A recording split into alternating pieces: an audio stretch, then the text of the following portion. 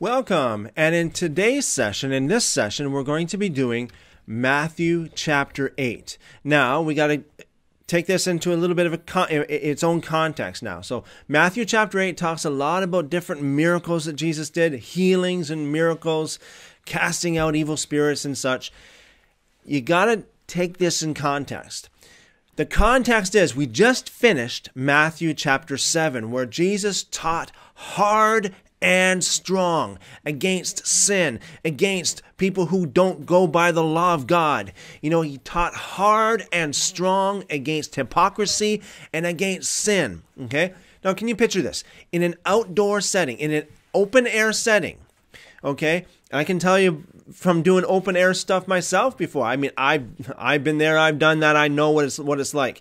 When you say anything that even slightly irks somebody, they're gone. They're just gone, okay? So when Yeshua is out there, when Jesus is out there in the open air and he's preaching hard and strong against hypocrisy, against the hypocrites, against sin, against those people who pretend to be holy, against then those people who pretend to be followers of God or believers in him, and they're actually going to end up in hell. When he preaches like this and he talks about sin, he talks about judgment, he talks about hell, I'm telling you, anybody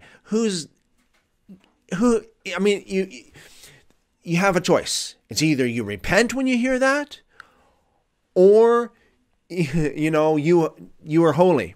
I mean, it's either you're a holy person, or you repent, or you just walk away. Okay, you preach this kind of stuff in the open air.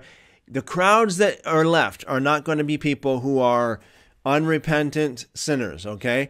They are going to be people who are either people that are holy, people that are humble, people that obey God, that have no problem with obeying the commands of God, the commandments.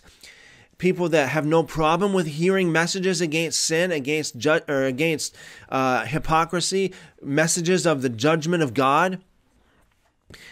And so, in this context, these are the kind of people that are left. Okay? Verse 1 of Matthew chapter 8.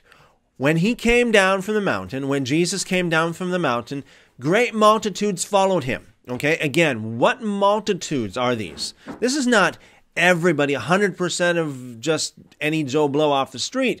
These are the people who have no problem with the hard truth, with the hard message of judgment against sin, of being cast out from heaven if you are claim to be a follower of Jesus and really have sin in your life. You really are not obeying the law of God. These great multitudes are the people who really love what he says, humble enough to receive it, and if they needed to, they would have repented by now. You can't just listen to this kind of preaching. I mean, you look at the last verse of Matthew chapter 7 where it says, the people were astonished at his teaching and the power which he came forth with power, and the teaching was just with authority. So these great multitudes are those who were left, after open air preaching, those who have no problem with the message of repentance, holiness, righteousness, obeying the commands of God. Verse 2, behold, a leper came to him and worshipped him, saying, Lord, if you want to, you can make me clean. If you want to, you can make me clean. So we got a leper here. He must have either repented of his sin, or he was humble enough, to lay everything down for Jesus. Humble enough to hear the message against sin, against hypocrisy, against hypocrites. And he's still humble enough to come to that same preacher who's preaching, hard against sin, hard message of righteousness and judgment, and to come up to approach him. I mean, that tells you something. Here's a leper, a man who is still apparently suffering from leprosy, apparently at that time, comes to the Lord and says, if you want to, you can make me clean. Now, it says in verse 3, Yeshua stretched out his hand and touched him, saying, I want to be made clean. Immediately his leprosy was cleansed. Jesus said to him, see that you tell nobody, but go, show yourself to the priest, and offer the gift that Moses commanded as a testimony to them. Now, again, let's totally understand what this is talking about here. I want you to wrap your mind around what's going on here. Here we got a crowd who just heard a hard message. Obviously those who didn't like, being rebuked, left. Okay, those who had pride that didn't want to let go of their sin, left. Those who didn't like that message of judgment, left. Okay, so we're left with a crowd of humble people, lowly people who are hanging on every word of Yeshua. Okay, so a leper came to him from that crowd and said, Lord, if you want to, you can make me clean. Now, Jesus didn't say, hey, you know what? Because, there are some preachers today that are like these faith preachers that say, you have to believe that it's God's will for you to be healed. And you have to claim your healing. You have to quote Isaiah 53, by his stripes I'm healed. You don't see that at all here. Isaiah 53 existed at this time. You don't see Jesus saying, oh, go away and say, by my stripes you are healed. Even afterwards in the book of Acts, you don't see that kind of stuff, okay? Jesus was just plainly said, I want to be made clean. So you see, it's not the faith of the one who receives as it is the faith of the one who gives. That is the primary question here. Jesus, when he sent his disciples out and they came back saying, why couldn't we heal? And he said, because of your faith, okay? He didn't blame the ones that they were praying for. Say, they didn't have enough faith to get their healing. He blamed the disciples for not having the faith in their prayers, okay? So Yeshua, it's Yeshua's faith. It's Jesus' faith that healed this man, okay? This man had enough faith to come to the Lord, yes. Had enough faith to say, if you want to, you can make me clean. But he didn't have the same kind of faith as a lot of other people had, where they're like, Lord, I know it's your will to make me clean, or I know that if I touch you, I will be clean, or I know if you touch, me, I will be clean. This kind of thing. No, it's like Yeshua said, the leper said, if you want to, you can be made clean. Jesus stretched out his hand, touched him, and said, I want to, okay? And then Jesus says, see that you tell nobody, but go show yourself to the priest. Now, I know there are healing evangelists, healing preachers today that are, they're praying, they have these big meetings and they pray, oh Lord, let this be the meeting where everyone is healed, all this kind of stuff. Well, they don't have the same kind of context. They haven't been in open air. They haven't been preaching the hard message of righteousness and truth, against hypocrisy, against sin, and preaching the judgment of God on these people, or on people who are sinners. And these people haven't been given the freedom just to walk away as open air preachers, or open air, in the open air, you have freedom just to walk away. If you don't like the message, easily just slip away, right? These people are normally in these evangelical meetings. They're normally in a big room. They're normally kind of contained where they don't feel as comfortable leaving in that kind of context as they would in an open air context. So you got people that don't believe. Yeah. You got people that are sinners and they don't want to repent. Yeah. So it's not the same context here. You see what I mean? Plus, back in those days, they didn't have people who eat like pigs. They didn't have people that eat non-kosher. Everybody in those days, in that culture, they all ate kosher. They all ate according to the law of God. Their diet was that which was according to the law of God, which helps tremendously in your health. Okay? So after this man was healed, Jesus commanded him to go and show himself to the priest and give the gift that Moses commanded. What is that talking about? Those of you who know, when Jesus said gift, he's talking about animal sacrifice, okay? Jesus said, go offer the gift, the offering, the animal sacrifice that Moses commanded as a testimony to them, okay? So he said, don't go tell everybody. Just go and do what's commanded of you, and that's all, okay? I don't want everybody to know, okay? But look at the stark contrast between that and the especially like the TV preachers today, where it's like if someone at least even claims to be healed in their ministry or in their meetings, they're like, oh, come up here, testify, give glory to God, And they mask it in this give glory to God kind of thing. But what they really are saying, a lot of them, not all of them, but a lot of them, what they're really doing is they're saying, I want you to show everybody what God did through my ministry. You know what I mean? So, that is, again, that's completely against the ways of God here. And that's completely against the way of Jesus, the way he was. Jesus was like very humble and very unassuming. Very much, he didn't want the attention for that. Okay? Verse 5. When he came into Capernaum, the village of Nahum, that is what it means. Nahum the prophet, that is, from the Old Testament. A centurion came to him, asking him, saying, Lord, my servant lies in the house paralyzed, grievously tormented. Jesus said, I will come and heal him. The centurion said, Lord, I'm not worthy for you to come under my roof. There's humility. Just say the word, and my servant will be healed. There's tremendous humility. For I am also a man under authority, having under myself soldiers. Now, I understand that a centurion is a man who is over 100 soldiers, okay? He said, I tell this one, go, and he goes. And tell another, come, and he comes. And tell my servant, do this, and he does it.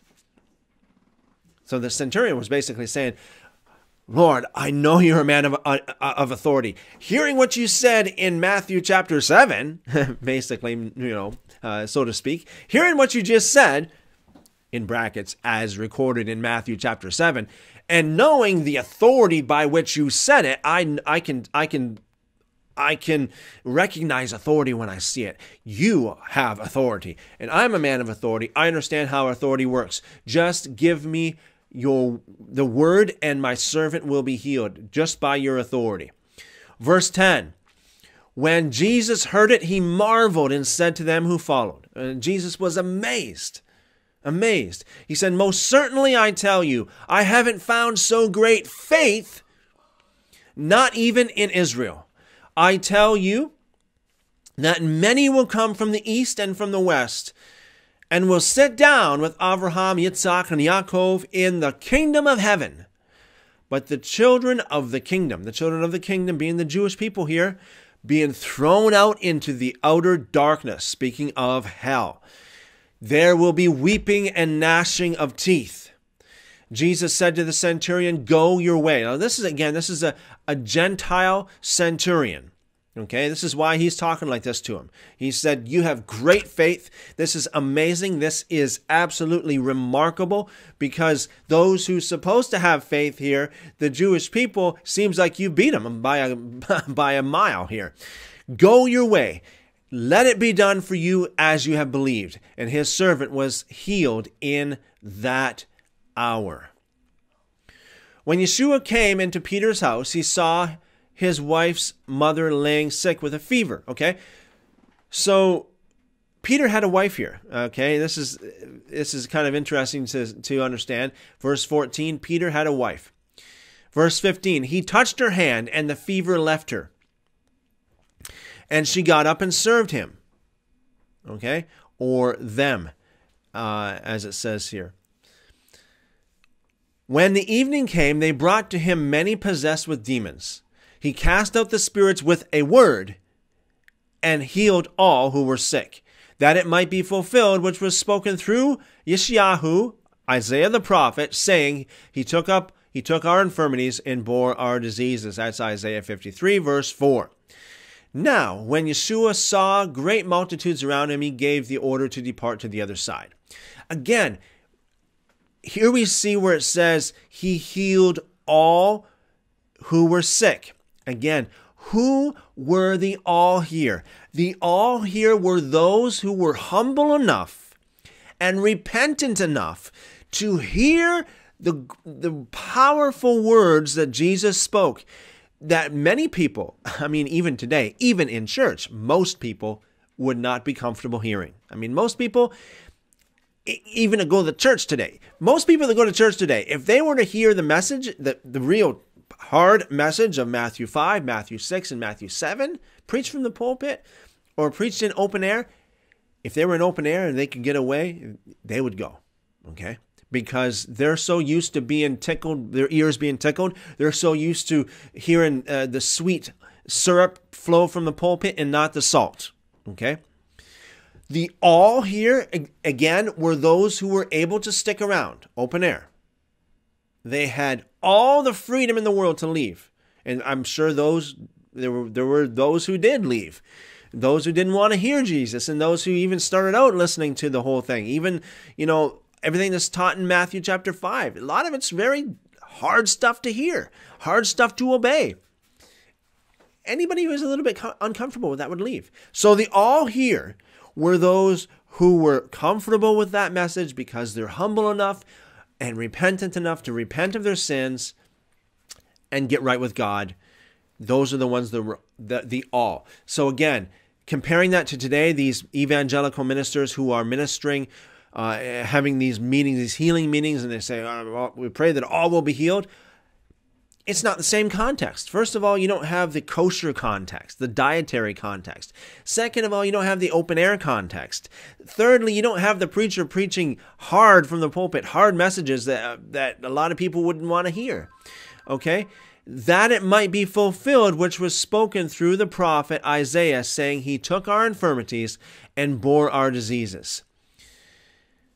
Verse 18, now when Jesus saw great multitudes around him, he gave the order to depart to the other side. Verse 19, a scribe came. Okay, again, I know a lot of people just read over this and they don't even really know what a scribe is. You need to understand, a scribe is someone who actually, it's like you handwrite the Bible. Okay, except they didn't have Bibles back then. They had scrolls. So they copied the scriptures, the Torah, the prophets, the Ketuvim, the Nevi'im, the Torah, that kind of thing. They copied the scriptures from one copy. So they actually wrote the scripture, more or less. I mean, they weren't the author, the original author, but they were the ones who copied the words that we read now in the Bible and then some, okay? So a scribe was looked at as someone who should really know their stuff because they basically, that's their profession, to give their life to copying the scriptures. And they do it by hand. They don't have photocopiers or computers in those days, so they did it all by hand. So a scribe came and said to him, teacher, or rabbi in the original language, I will follow you wherever you go. Okay, again, Jesus must have been very convincing here, just quite the air of authority. Very convincing, very holy, very, just a commanding presence, and a presence also that was irresistible for those who were again holy and humble enough to receive it. Verse 20. Jesus said to him, the foxes have holes and the birds of the sky have nests, but the Son of Man has nowhere to lay his head. In other words, you're not going to come to some big mansion. You're not going to find it. I'm sorry, but you're not going to come live in some big mansion when you say you're going to come and be with me. I don't have a house to live in. Okay? That's basically what he was saying. I'm just traveling from place to place to place, preaching the gospel. Another one of the disciples came to him, verse 21, Lord, allow me first to go and bury my father. Sounds like a very noble thing to do. Hey, it says in the scriptures, honor your father and your mother. Let me go bury my father. My father just died, okay? Have mercy upon me. Have mercy upon me. Have grace upon me. Feel sorry, feel pity for me because my dad just died. Okay? Jesus said to him, follow me and leave the dead to bury their own dead. Wow. There's the nice, humble Jesus. This is the nice, the ever so loving Jesus, I should say. I mean, he was humble, but not ever so loving in the context of what many people today think that he was like. He's not like some kind of hippie that goes around hugging everybody and kissing the trees or something like that. Verse 23, when he got into a boat, his disciples followed him. Behold, a violent storm came upon the sea, so much that the boat was covered with the waves, but he was asleep. The disciples came to him and woke him up, saying, save us, Lord, we're dying. This was a bad storm, really bad storm, not just a little thunderstorm. This was a bad storm. The disciples, that would have been, how many of them? Assumably, probably all 12 of them thought they were dying. But Jesus said to them, why are you fearful, you of little faith? Then he got up and rebuked the wind and the sea, and there was a great calm. The men marveled. They were amazed. They were astonished, and they said, what kind of man is this, that even the wind and the sea obey him? Verse 28, when he came to the other side, into the country of the Gergesenes, or the NU scriptures, what a lot of people believe to be the oldest manuscripts, call it the Gadarenes. So when he came to the other side, into the country of the Gergesenes or the Gadarenes, 2 people possessed with demons met him there, coming out of the tombs, exceedingly fierce, so that no one could pass that way. No one could go by that way. Behold, they cried out, saying, what do we have to do with you, Yeshua, Son of God? Have you come here to torment us before the time? You see, a lot of people don't even believe that Jesus was the Son of God. Even the devils, even the demons, even the evil spirits knew that. Okay? And they knew that Yeshua was powerful enough, and he was, he was the Lord God, of all, and that he could and would torment them when the time came. So they knew also that the time being the, judgment day, or a lot of people might call it the end of the world, has not come yet. So they knew all these things. Now there was a herd of many pigs feeding far away from them. We all know that Jesus didn't like pigs very well, although he created them. Why? Because Jesus is the living Torah. And the Torah says that pigs are unclean. I mean, they're fair game in the eyes of the devil. The demons begged them, saying, if you cast us out, permit us to go away into the herd of pigs. I mean, without missing a beat, Jesus said, go. Go. A lot of these animal rights activists today wouldn't be very happy about that. You killed thousands of animals, innocent animals. Okay, so Jesus, why did he say go? Because he knew, again, that this was fair game. This was legal ground for the evil spirits. It was unclean animals. They're unclean. They're legal ground, so to speak, for the evil spirits. So the evil spirits came out, and they went into the herd of pigs, and behold, the whole herd of pigs rushed down the side of the cliff, into the sea, and died in the water. So they all committed suicide. Suicide is of the devil. Suicide, evil spirits cause people to commit suicide, just as evil spirits cause these pigs to commit suicide. Verse 33, those who fed them fled and went away into the city and told everything, including what happened to those who were possessed with demons. Behold, all the city came out to meet Jesus. When they saw him, they begged him that they would depart from their borders. Isn't that interesting? Because a lot of people today would, Jesus, come on in, come to our house, come on in, come on, Jesus. In this circumstance, they're like, go away from us. You're too powerful. You caused a lot of damage here. You caused how many? Perhaps millions of dollars of damage in loss of livestock. Now, one final word about this, and this was on my heart to say, about the herd of pigs rushing down the cliff into the sea, committing suicide, driven by evil spirits. Again, to say this about suicide. You look at it. Every credible witness of anybody who attempted suicide and was resuscitated back from being clinically dead will testify. Okay, many, if not all of them. Every testimony that I have ever heard, and I've heard so many, too many, that have come back, they all testify of going to a place that we all would have no other word to describe it other than hell. A place of torment, outer darkness, fire. So, yeah, those who commit suicide cannot hope for anything more than that. And a lot of times the reason why people commit suicide is because I blame the church. I blame the pastors, the cowards who are too afraid when they're doing a funeral of someone who has committed suicide. They're too afraid to really tell the truth. They're in heaven now. They're in a better place. Well, what happens when you say that? People in the crowd will think, "Oh, yeah, commit suicide and go to a better place."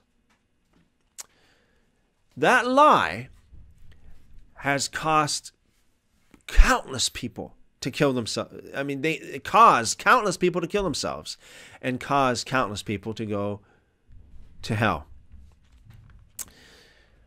Yeah, we should be sensitive. Yeah, we should be compassionate. I have no problem with that, about people who, and families and friends of those who have committed suicide. No problem with that whatsoever. Yes, be compassionate, be sensitive, but no, don't lie to them. Don't say they're in a better place. Yeah. I mean, yes, give them all the help they need to get over the horror of it, but don't lie to them, because they can go commit suicide themselves. And those pastors and preachers that do stand over, coffins or whatever, and they say, Johnny here, yeah, we know he took his own life, but, he's in the arms of Jesus now. Those cowards are going to have to face the judge. They're going to have to face Judgment Day. And when they do, it's not going to be good for them. It's not going to be good for them. For the time will come, as we just mentioned earlier in this teaching, the time will come, that the time of judgment will come, just as these evil spirits knew. Don't cast us. Are you here to torment us, Jesus, before the time? The time will come. Well, everybody will have to give an account. Yeah, I know this is a serious note, but it needs to be said. And if you're a pastor, if you're a priest, bishop, whatever, a church leader, please don't lie. If you're a coward, get out of the office, okay? Get out of the church. Seriously. Yeah. So anyway, I'll leave it as that. I said a lot in this video, and it's my prayer that this will be a blessing to you, that this will help you, build you, strengthen your faith. May God give you illumination into everything that we spoke about today, everything we read today, give you revelation, show you great and mighty things in His kingdom, in His word, by His power. Thanks for watching.